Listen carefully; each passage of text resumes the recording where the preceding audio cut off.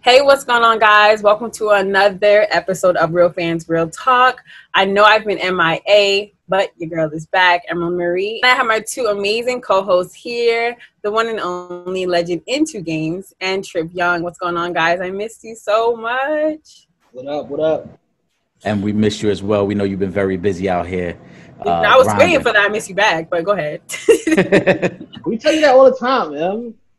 Yeah, so, we've all been grinding. I've been just diving into my skincare line so much. So the marketing has been amazing from taking a little break. So I appreciate you guys and your support always.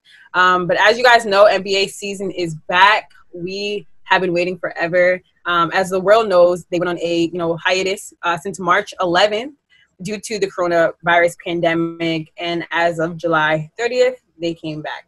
So in the midst of them coming back, I mean, our whole world was in a conversation, a very important conversation of Black Lives Matter, of justice for Breonna Taylor, of George Floyd. And so the NBA, as you guys know, always does a pretty good job with making just a positive light to social justice issues.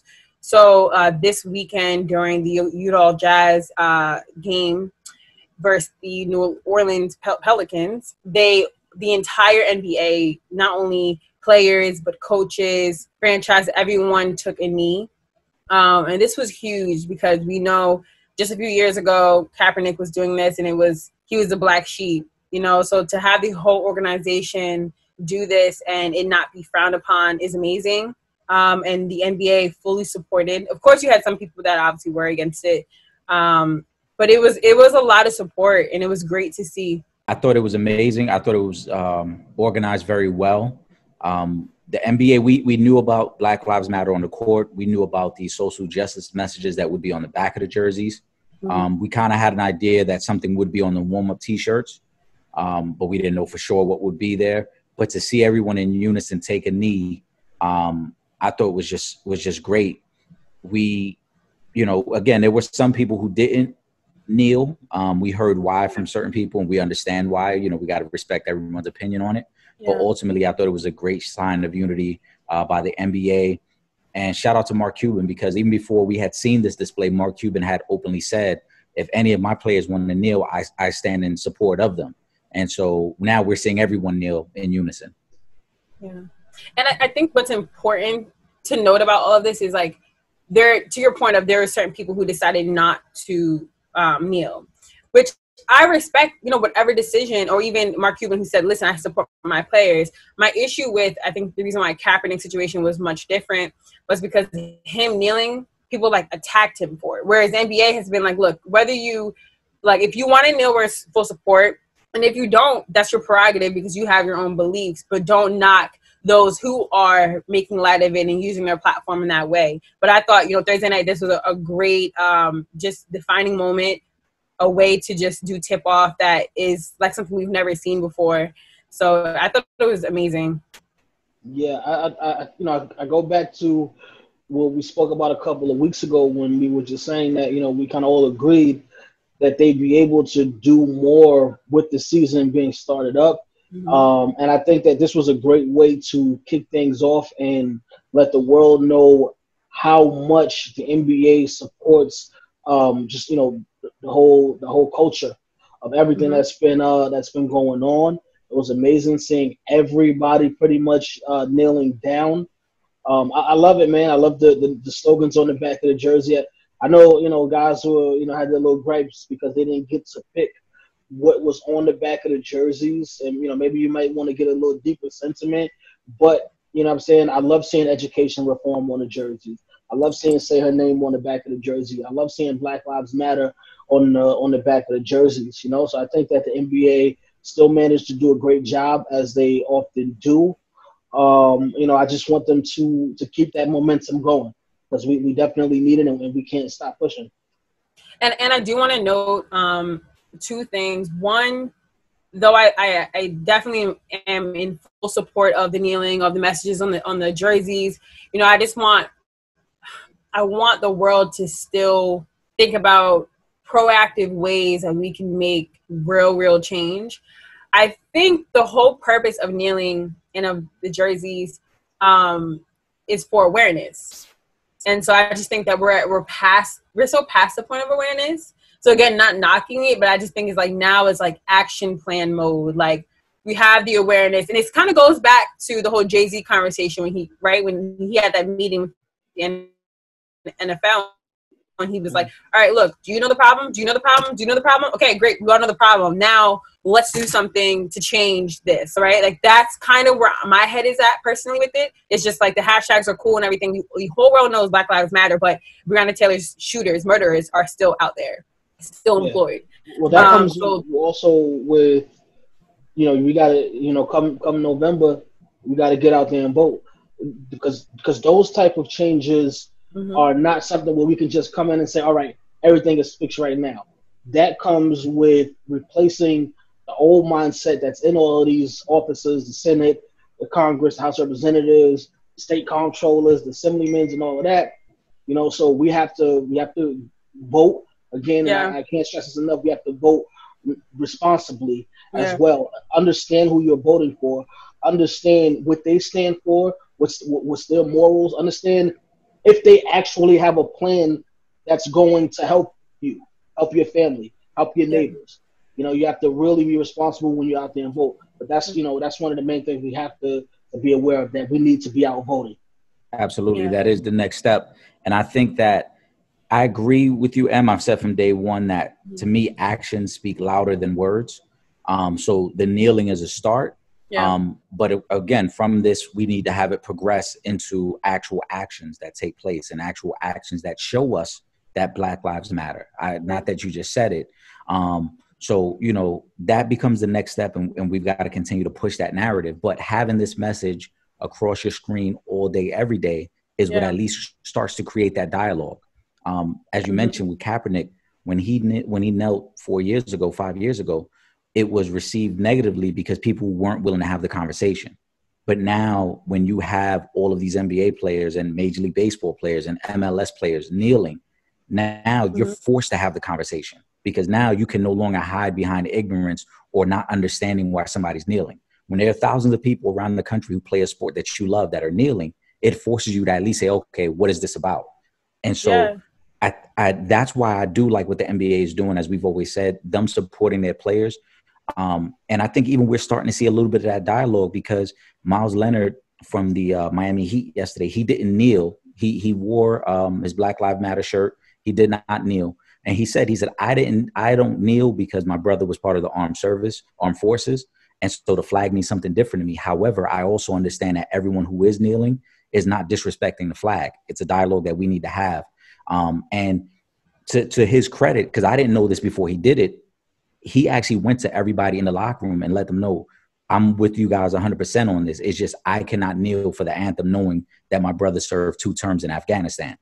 And so but hold on, hear me out. That's what I mean about being part of the dialogue, because years past, somebody would have just immediately took it negative and not wanted to have the conversation. This is a white man from middle America who's saying, I want to have the conversation. I want you to educate me more so I can understand it better. That's something we didn't have 4 or 5 years ago. Yeah.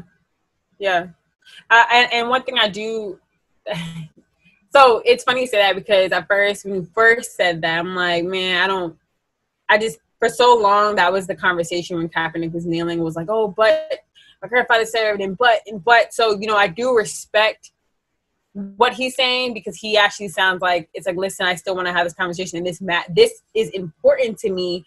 I just don't want to protest in that way. And that I can respect. I think in the past, the other things with Kaepernick was like, I don't respect y'all. Y'all are just reflecting it. I don't care. Like, it's like, I don't even care what you're kneeling about. Where his sentiments are a little different. I do want to note, I know we're speaking about NBA. However, I just want to give a huge shout out to the WNBA. I think a lot of NBA players took to Twitter this week, LeBron James and just Dwayne Wade and former players, about how the WNBA has always just, put social issues first, have been extremely vocal. These ladies have been wearing, slogans on their shirts and raising money, making awareness. Unfortunately, they don't get as much, I think, media attention for when things do happen. So, I have to give my ladies their flowers, and just, I think they've been consistent since day one. and it shows. No, that's definitely a fact. Shout out to the ladies because they did an amazing job as well on their opening weekend. We spoke about them. I posted them up. I just thought they did such a great. Everybody's been in the sports world as a whole has really been stepping up within the past 2 weeks with just showing their support of everything that's been going on. In regards to Myers Leonard, it's cool that you want to have that conversation. But I still, you know what I'm saying? Like, I still feel like I don't want to hear the excuse in regards to kneeling because, well, someone in my family served and I look at it differently because of this. Because at the end of the day, you're still saying that it's disrespectful to be kneeling to the flag. Because I'm pretty sure, I mean, I'm not pretty sure, I'm 1,000% sure that his brother ain't the only brother that fought in some kind of war or in the armed services. What about the brothers that fought in wars and came home to nothing? What about them? Absolutely. Yeah, no. I'm sorry, Trevor. I didn't mean to cut you off. Yeah, no. It's called I'm just saying, like, I just feel like that's a cop out, and it's great that he wants to have that conversation. But again, his brother is not the only brother that served in our armed forces. So, you know what I'm saying? So I don't understand if it's, so is it a disrespect or is it not a disrespect? Like, why can't you take a knee? Because then you must really feel like it's disrespect. Well, his explanation of it was the flag means something different to him because his brother served. But it's also not the flag; it's the anthem. Right. But the reason I didn't view it as a cop out is because he took the time to speak with his teammates and kind of gauge and let them know obviously how he felt. To me, I don't look at it as a cop out because we're all going to feel something different when it comes to the flag or anything that symbolizes patriotism, right?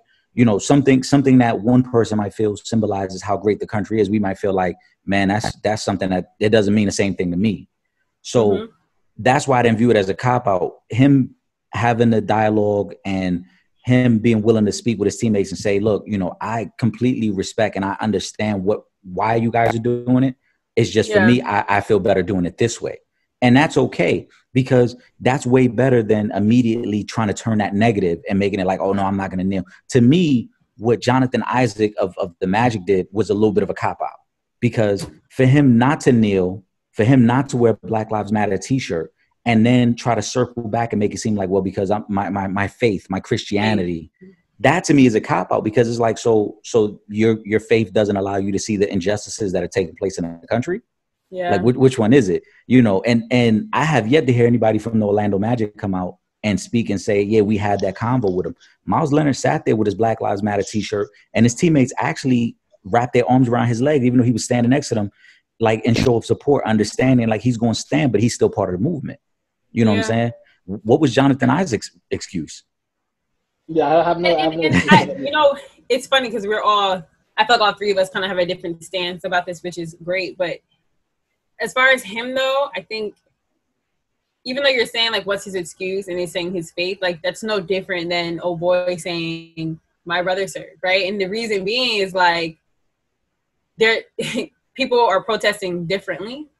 And so he doesn't want to because of his brother, and he doesn't want to because of his faith. It's like, at the same time, who are we to tell them that that's the way if they don't feel comfortable protesting that way, they don't. I guess the only reason why I still celebrate them is the solidarity that they show in regards to still advocating and speaking up for it and still agreeing with what's going on. Whereas, again, I hate to keep comparing it to NFL, but I guess we kind of have to. People were like not kneeling, but then they were bashing him for it, and I think that's why I'm okay with you saying this isn't the way you would like to protest. Right. I mean, to me, the way I look at the Myers Leonard situation is similar to Chris Long and a couple other guys on the Eagles, right? So to give everybody some perspective on it, when Malcolm Jenkins was still with the Eagles and he was kneeling, even though Chris Long said himself, hey, I understand, I'm not going to kneel, he would put his arm on his shoulder in show of support. And like, all right, I'm not going to kneel, but I understand where you're coming from, and I'm a part of the movement as well. It's just this is the way I plan on doing it. So that's the way I looked at it with Myers Leonard, because he still took the time to at least let all of his teammates know how he was feeling and get their feelings on it as well, because he didn't want to offend anybody by standing up. Yeah.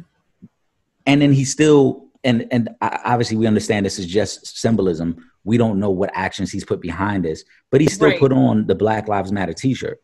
To me, Jonathan Isaac standing during the anthem wasn't terrible, but then when you can't put the t-shirt on, it makes me question, like, so why wouldn't you at least put the t-shirt on to show, hey, I support it, I just would like to stand, as opposed to kneeling? You know, because a few weeks ago there was a big uproar because LeBron said he didn't want to put a message on his jersey, and there were some people who didn't want to understand that. So it's like, so LeBron can't put his own name on his jersey, and you guys are mad about that, but then there are people who aren't mad because you're not willing to kneel or show solidarity. Right. And that's mind-boggling to me, because someone like LeBron, who, yes, he wanted to wear his name in the back, but this man also created a charter school for Black kids. Like, you know, like there's a lot of things that I'm like, you know, he's a person that's not doing it for the clout that he doesn't need, the hashtag, and for, hey, I checked that mark of I supported some Black folks today. Because at the same time, I don't even want you to wear this shirt if you're not really trying to really be about it. I don't even want you to give us the high five, because there was a lot of white folks during the time of the George Floyd that, you know, we spoke about it in previous shows. There was a lot of companies. I had said in the past, like, if you're a big company and you have more, you know, Black Lives Matter hashtags than you do Black employees, we don't want your hashtags. So you can't, you know, not hire Black people, still think you're extremely superior, you know, do the quick tap dance of I show solidarity with you guys, and then go back into your very racist ways. So I rather a overt racist than a covert, and I don't even want the fakes. So in the same token, I'm kind of like, I don't even care about the shirt and all the stupid little symbolisms, not stupid, but the symbolisms that aren't amounting to change. So, you know, I just think that's really important. Yeah. With Jonathan Isaac, I was a little bit disappointed just because, you know, like, at the end of the day, brother, you still a Black man, and in the same way your NBA counterpart Sterling Brown from the Milwaukee Bucks was, you know, harassed, you know, by police. I think about 2 years ago, season and a half ago. That could be you too, bro. They don't. You're not even. He's not even a big enough face or figure in the NBA to where the average person walking down the street is gonna know you. So he hasn't even reached that point yet. You know what I'm saying? You're just a tall Black man to a lot of people in this country. So for him, I was disappointed that, you know what I'm saying, that he chose not to do either. You know, I mean, I'm a Christian myself, so I didn't think it was any issues. I've never heard anybody, you know what I'm saying, in my church or any other religious people, you know what I'm saying, say that it was an issue to do either one of those things. You know what I'm saying? And one more thing with Myers, with Leonard, I just wonder, so if you did kneel, what would happen? Like, does somebody die if you chose to kneel? Does your brother lose his place in the army or whichever you know, area of the armed forces he was in? Like, what happens if you did choose to kneel? Like, what really would be so bad about you kneeling with your brothers? Yeah. That's the only question I would have for him.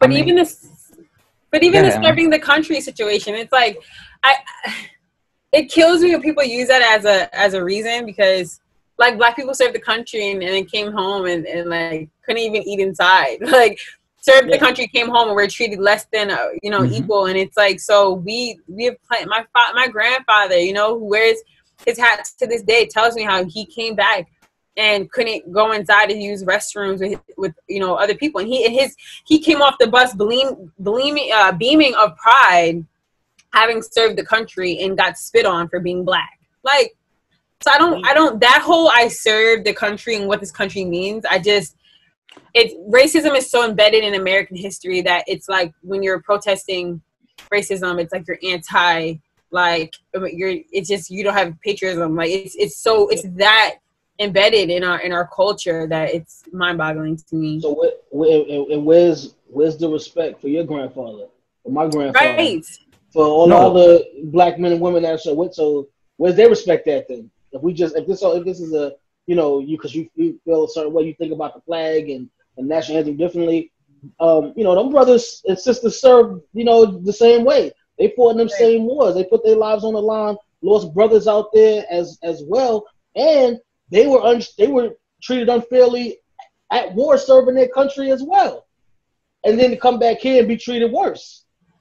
Right. So when do they get respect? No, you're 1,000% correct on that, because we had that convo as well. I just think that when it comes to the military, if you're raised in that environment, your mindset towards the flag is different. I had a small glimpse of it because my stepdad had joined the military when I was 13. So I spent, you know, my high school years in that lifestyle. But there are kids, and there are friends, I should say, to this day that I have who grew up in that their whole life. So hearing the national anthem and standing for the flag means something different to them. So I don't want to crucify him for that, because you're right, Trip. It's not, you know, if you take a knee, it's not as if, you know, somebody dies or your brother now is no longer can serve the country. We know that's not the case. But if he grew up in that environment, then it does mean something different to him. You know what I'm saying? Similar to, as you said, somebody who grows up strong in their faith, there are certain things that are much stronger believed to them than it might be to somebody like me who didn't grow up in the church that way. So I don't want to criticize him for it. Would I have loved to see him take a knee with the rest of his team? Absolutely.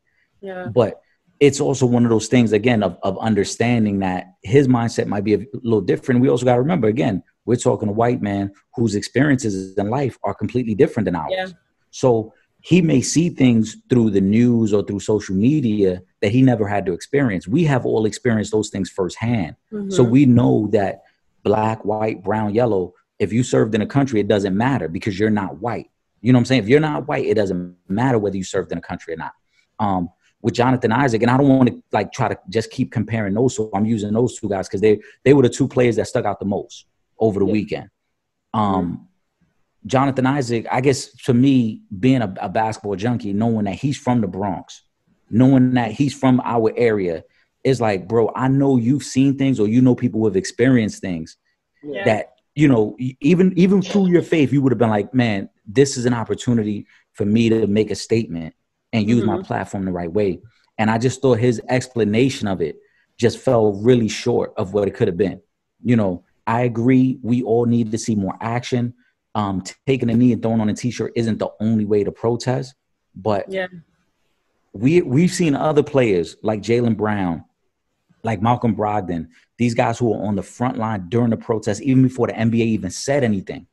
So for a player who has been kind of quiet about this whole situation, I don't remember seeing Jonathan Isaac a part of anything before this.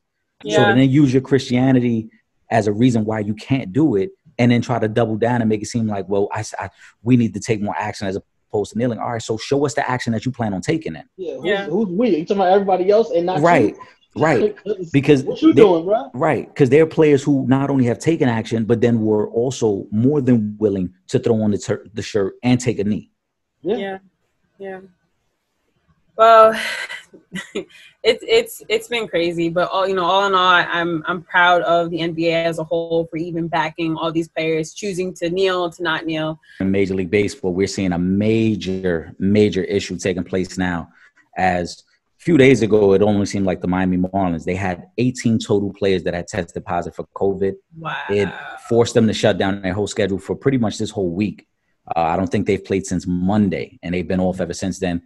It interrupted the Philly schedule. It interrupted the Yankee schedule. Yankees kind of had to redirect to go to Baltimore instead of going to Philly.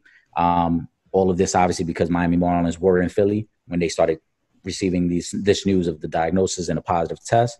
Now the St. Louis Cardinals are in the same boat. As of last night, I saw there were 2 people on the Cardinals staff that had tested positive. As of 30 minutes ago, ESPN had breaking news that there's a significant jump in positive tests on the St. Louis Cardinals. Wow. And there's already rumors floating around that Major League Baseball has already alerted all of the TV networks to plan for substitute programming for next week if they need to shut down the league next week. So we barely made it a week through, and we're already seeing all of these isses. Yeah, and it sucks the most is that the Yankees are 6-1 right now. So, and you know what? Hearing you say that though does kind of make me feel bad for even laughing at Lou Williams, because it really is that serious. Like, you know, if an action like that could infect an entire franchise, entire team. And then we're seeing that in baseball. So it really is just important for these players to be safe. But I just think the corona situation right now, like, sports are not essential. And I know it was crazy not having it, but it's just getting to a point where how can you regulate this? Like, players are going to catch it, and their families and their kids and all these things. You know, you got Russell Wilson, who just had a baby boy. You know, shout out to him and Sierra, who also expressed concerns about, like, I have a wife that's pregnant, a newborn, and all that, and going back. So, yeah, I mean, back to baseball, it's just that sucks. That really sucks, and I pray that they get well soon. Yeah, what we're seeing in baseball is pretty much the continuation of what happened within our country. We were late to respond, and the numbers got out of control, and baseball is suffering from it because baseball was late to put a plan in place, and now they're trying to continue their season and have guys fly across the country and state to state, and we're seeing what's happening. And the NFL is probably going to face the same issues. I mean, the NBA was able to figure it out and be able to put a large portion of their league in a bubble. But even with doing that, again, they had to limit it down to 22 teams and figure out who's going to come. And if you were injured, you can't go. You know, and if you had a positive test, you're going to have to quarantine for X amount of days before we allow you to be in the bubble. So even the NBA, even though it's running smoothly for them, they haven't had a positive test, I believe, since July 20th. It's taken a lot to make it happen. So Major League Baseball is already behind the 8 ball. NFL is going to be behind the 8 ball as well. And as you mentioned, because these things are not essential, at some point you got to say enough is enough. If you're Major League Baseball and you've got 2 teams that are this badly infected by the virus, what are you waiting for? You're going to have to stop the season and just call it.